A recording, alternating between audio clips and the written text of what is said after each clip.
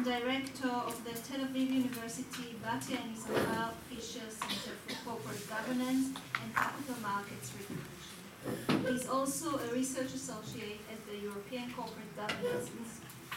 Before joining Tel Aviv University Law, Professor Kamar was a professor of law and director of the University of Southern California Business Law Program. He teaches courses in corporation, security regulation, mergers and acquisitions, quantitative empirical methods, and deal planning, and has published articles in leading scholarly journals such as Columbia Law Review, Cornell Law Review, Georgetown Law Journal, Stanford Law Review, etc. Harvard? Sorry. So welcome, Ehud, and I need the mouse. Mouse. Yeah. Do you want to sit there instead? Yeah, maybe I'll sit here. Let's switch.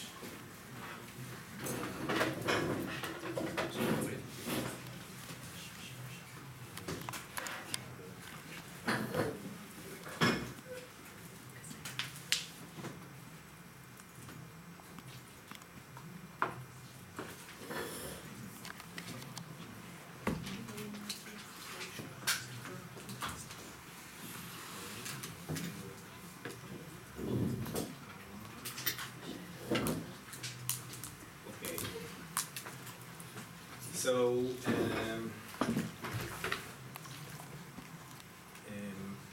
I will start with criticism.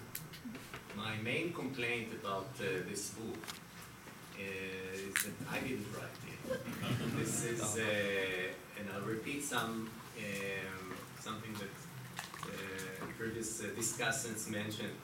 It has two virtues, in my view. Among others, but two important ones that I find as a scholar very difficult to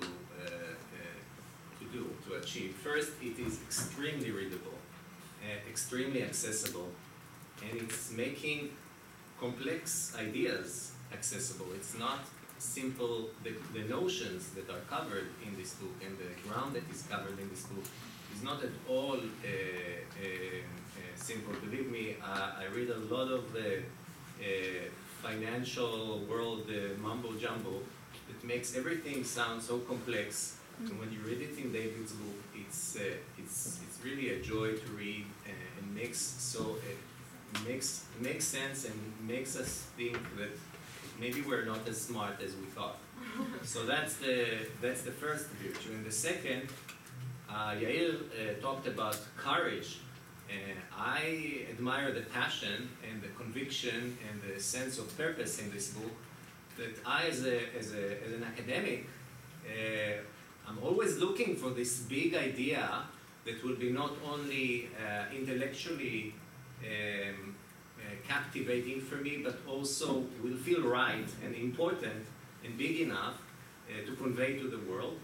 And maybe I'll find it one day, but I think that David definitely was right on when he put it in this book. So, and you can feel it, you can tell when you read it that this is something that comes from the heart and goes to the heart, and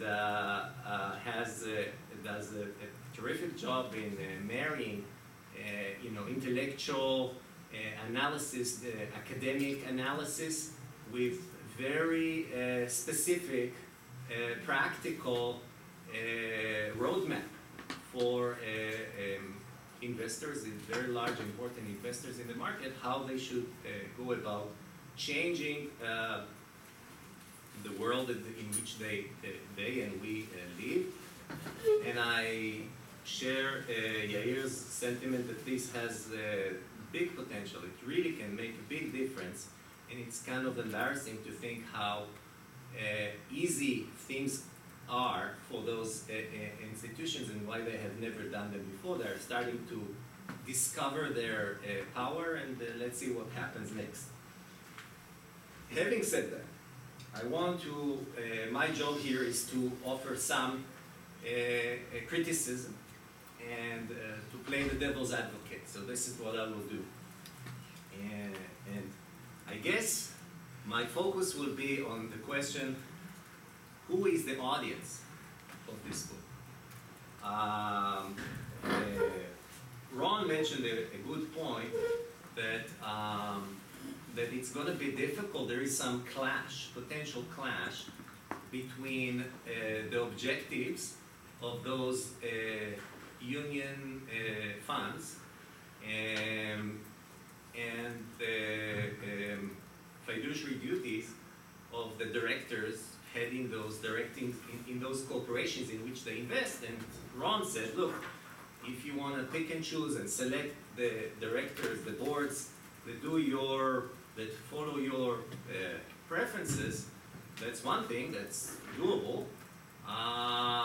But if you really want to use the voice option and stay there as an investor and then make them do your bidding, they will have some problems with their duties towards the corporation and the shareholders. I want to make this point even broader. It's not only about their fiduciary duties. We can change the law. I mean, here at the university, we're free to imagine any law we want. The question is, do we want to change the law? Should we change the law? Because in my view, there is a potential clash between the objectives of those employees and the best interest of the corporation as a whole. So this is one of many fantastic quotes that I had to choose from the book. And it's the credo. I use that word because it's almost like gospel. You say, David, my confidence in the activists, I skip some words portrayed in this book, stems from the fact that the interests of their members coincide with the interests of a far greater percentage of the public than any other sector of finance. The tens of millions of Americans invested in these pension funds and union funds are working and middle class people. They are increasingly marginalized in the halls of power. And I agree. But the problem is this: if we really try to advance the best interest of this group, are we not going to ignore, to overstep the interests of other shareholders and the corporation? So here is one story that I think it's chapter 5, but I'm not sure. So here's a story from the book. In the years 2011 to 2013, one of the largest union funds, the AFSCME, is there a way of saying it? AFSCME. So AFSCME tried to force JP Morgan's Chase CEO, Jamie Dimon, to give up his dual position as both CEO and chair of the board of directors. It was okay for him to stay the CEO, but not also chair of the board of directors. And as David describes it, there was a first attempt that didn't go very far. In 2011, he doesn't really elaborate on that one because it didn't win much support, but then it was a much more significant support from shareholders in 2012. 40% of the shareholders who cast their vote supported the union fund's proposal to demand that Jamie Dimon step down as chair of the board. Interestingly, 4 days before the vote, a big scandal, at least a big flop of JP Morgan Chase became publicized. The so-called London whale trader that worked for the bank lost, all in all, about $6 billion, I think. And it was just too late to affect the voting outcome in this election, but it certainly stayed in the minds of investors for the following year, and indeed the union tried in the following year to get, again, another similar proposal. And this time it even had the support of I think 2 or 3 other important investors, 2 states, I forget which ones. I think New York and Yeah. They also had their pension funds supported it, but it didn't work. 32% of the shareholders supported it, but still, this is significant. This is not unimportant, and it was clear, it was totally expected that this proposal will come up again in 2014, but it didn't. And David explains why it didn't. Turns out that the city of Detroit filed for the largest single bankruptcy of a municipality in the United States and was about to give a haircut to the pensions of city employees, which was illegal, but he filed for bankruptcy, and in the bankruptcy filings that were accepted by the judge, this was part of the deal, and then negotiations started involving this union fund. It was all very secretive, but the bottom line was that in 2014, J.P. Morgan Chase chipped in $100 million towards the fund, the bankruptcy fund, and lo and behold, the employees represented by that fund got a much smaller haircut than they would have otherwise got. And so that's, exhibit A of how a fund is doing exactly what David thinks it should do, but if it was indeed so important to separate the roles of the CEO and the chair of the board, that objective was given up. Another case in point, this one is a more general point.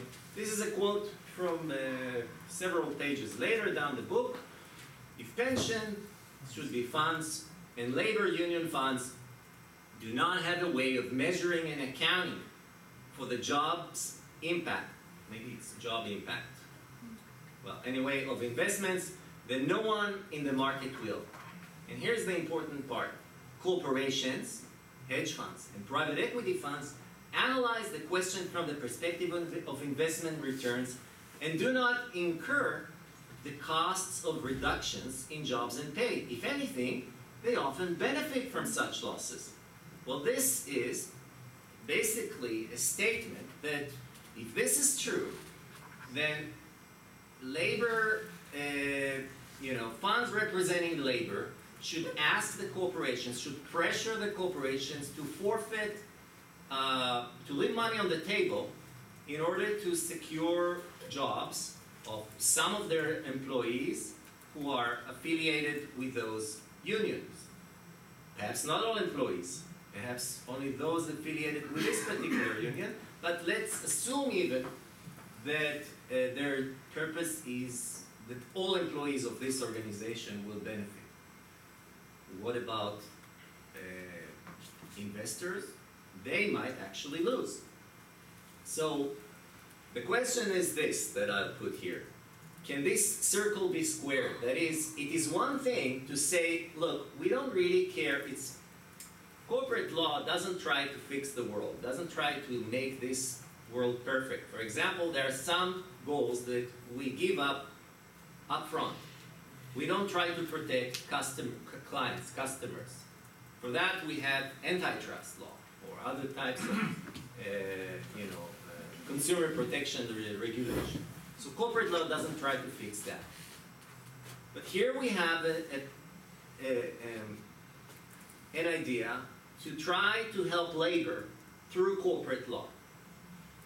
You could say, we as union funds, we care about our lot. And we are fiduciaries to our fund participants. And, the rest of the world, après moi le déluge. We don't care about the others, which is fine.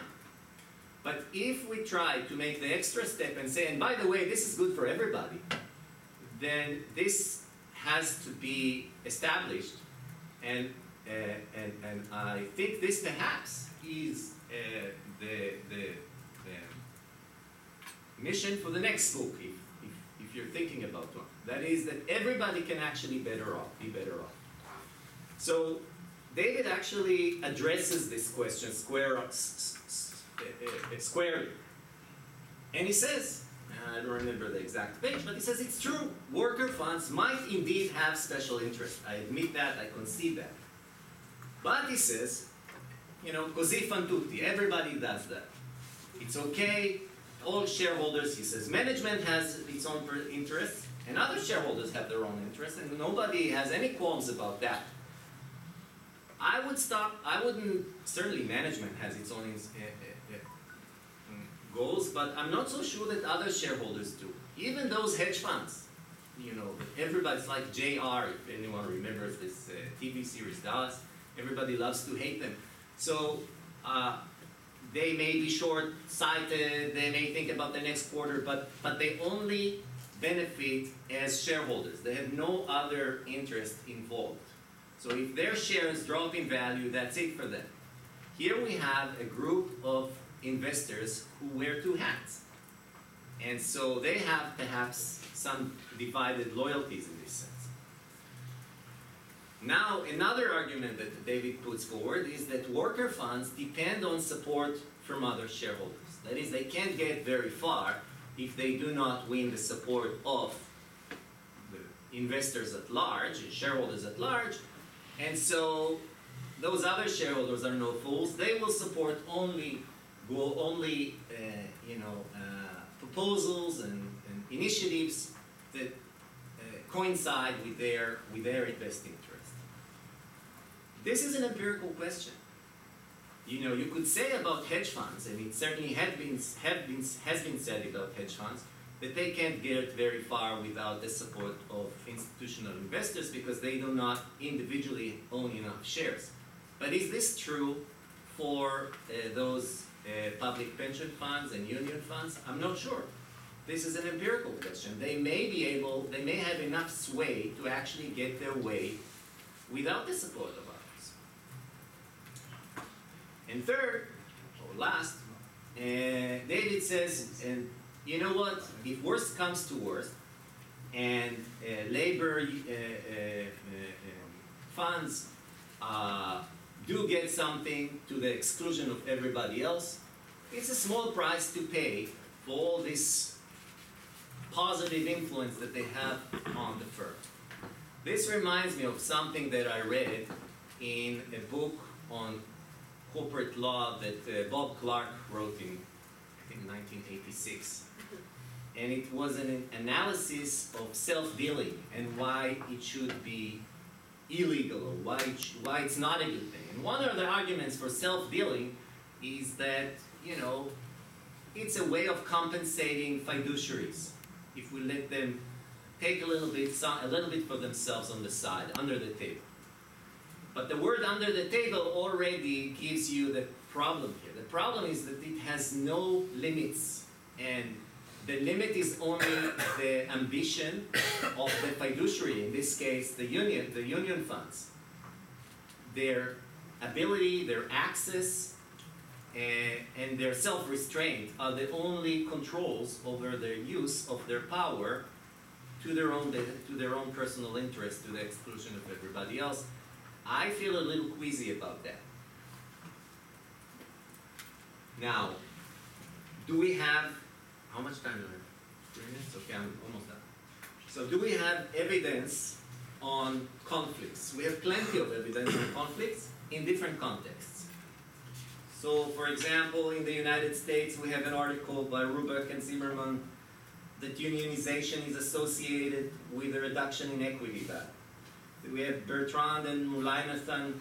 They find that when managers are insulated from takeovers, they pay their workers more, especially those white-collar workers. They do not close plants, but they do not open new ones. Productivity and profitability declines in response to these laws. And then there is Cronquist and his colleagues, and they find that entrenched CEOs pay more to employees that are closer to them in the corporate hierarchy, that they are geographically closer to the headquarters, they're associated with inclined unions. I don't want to waste all my time, so I'll just, and there are some articles from Germany talking about co-determination and worker councils. I actually found, after I finished writing these slides, another article by Paul Davis that's a little more optimistic. It's called Efficiency Arguments for the Collective Representation of Workers, a sketch. It's a chapter from a book that came out in 2014. So I'm not saying that this is conclusive evidence. All I'm saying is that there is some incriminating evidence about what happens when a corporation really does listen very carefully to its employees. And what I guess my call to you is to come up with new evidence that will show that in this context, which is quite still different from the context I described in those papers, it actually can create value for everybody's interest. So, for example, some questions that I would like to see answers for, if we can. Can union funds win without the support of other shareholders? How often do they achieve special interest goals? Do they abandon shareholder goals for those special interest goals? What happens to share value? And is there any way of measuring the combined share value and labor value? I remember that Jeff Gordon tried like 10 years ago to do something like this. I don't know that he got it finished, because it is really mighty hard to do something like this. But until we have this evidence, my suspicion is that something's got to give. If you are going to advance shareholder labor interest, it's going to come at the expense of somebody else. And that's it. Thank you.